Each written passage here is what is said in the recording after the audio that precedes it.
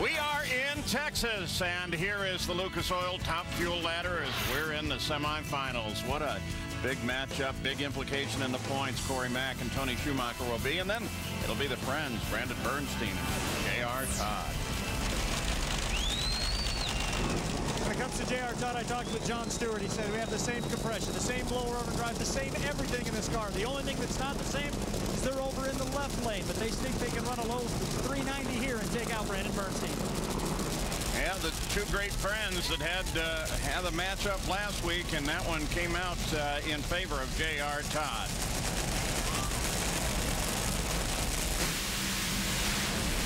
Brandon Bernstein is going to give it away to J.R. in what almost was a pedal fest.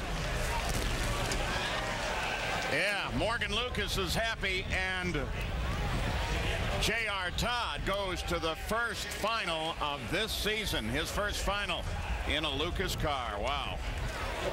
Boy, it's been a long time. What a year this has been for JR. Take another look. Brandon Burns is going to smoke the tires pretty much as soon as he hits the throttle. JR is going to go a little bit further down track, about 100 feet, 150 feet before he starts spinning.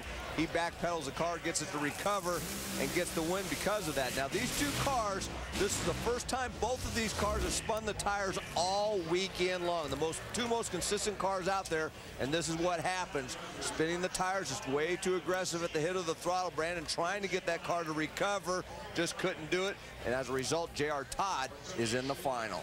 And Brandon Bernstein, his winless streak now goes to 27 events. But Morgan Lucas, yeah, finally he's got something to cheer.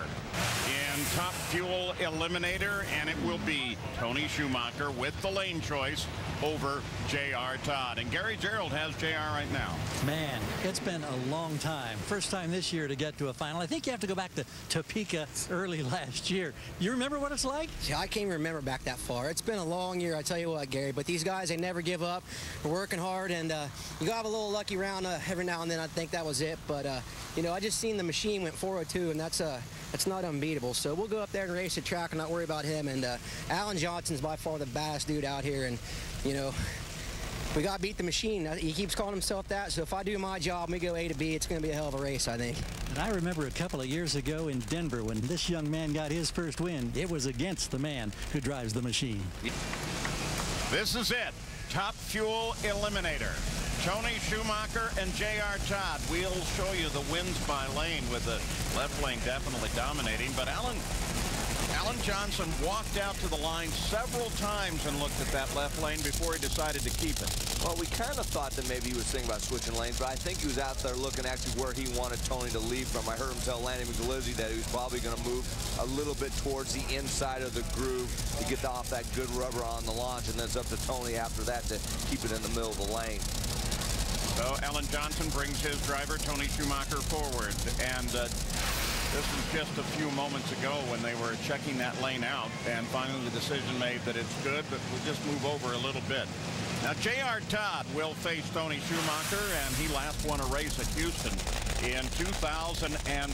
His winless race streak right now stands at 38 races. Is he about to break it? Well, it's going to be tough against Tony Schumacher, but he's had a very good race car. J.R. Todd has up until the semifinals when he spun the tires. We'll see what happens.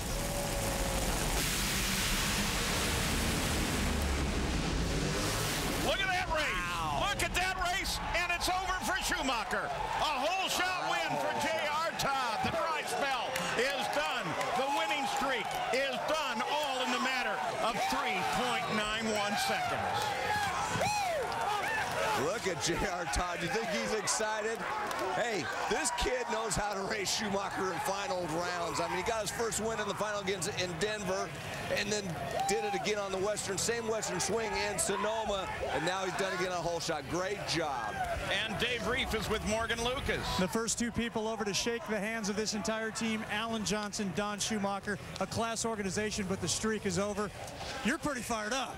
Man, can't tell you how proud I am of JR and that whole team, our whole team. This is so back half of the year, everybody's working really great together. And I got to say, JR, he's a great driver. He sticks it out there, and, you know, Buckles Down? Never. I mean, he's always on top of his game. And you know what? My dad's at home. He's going to be pissed that he's not here right now. And you know what? I'm here. You're not. We're having fun. Lucas Oil, Dixie Chopper, everybody. We're going to keep doing this. Hopefully the car keeps going around the rest of the year. I'm jacked up, missing the football game, but you know what? I'd rather be here right now. Don't worry, Forrest. They're bringing home a Wally. Well, it's the second time this year that Tony Schumacher has lost on a hole shot in the final round. We haven't been talking about Schumacher losses for a very long time.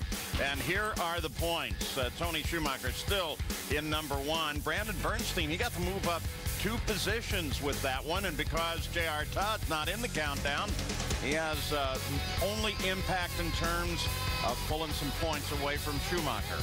And let's go to Tony Schumacher. He's with John Kernan.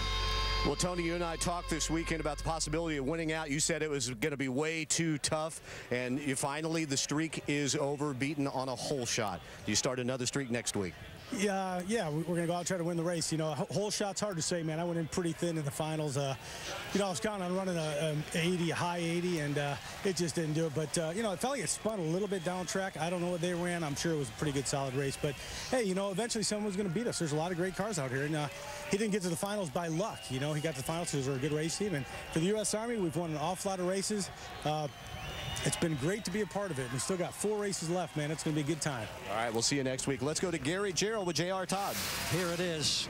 We look at the reaction as he came out of the car, and yes, it was memorable. 3 of your 6 career wins have come against Tony Schumacher, and I know no love lost there. There's special satisfaction, isn't there? Tell us about it. There's one person I could beat on here on a daily basis, to be that guy right there. I mean, they're the best team out here, and that's why we come out here to race, to beat the best.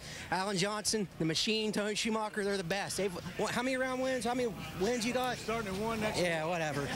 I'll take mine right now, and I got till next week, but guarantee I'll be celebrating until Friday come Memphis, you know. But hell, these Lucas Oil guys, they've been busting their butts. We were 1 round wonders. Now we're event winners. It's about damn time. Congratulations. Yeah!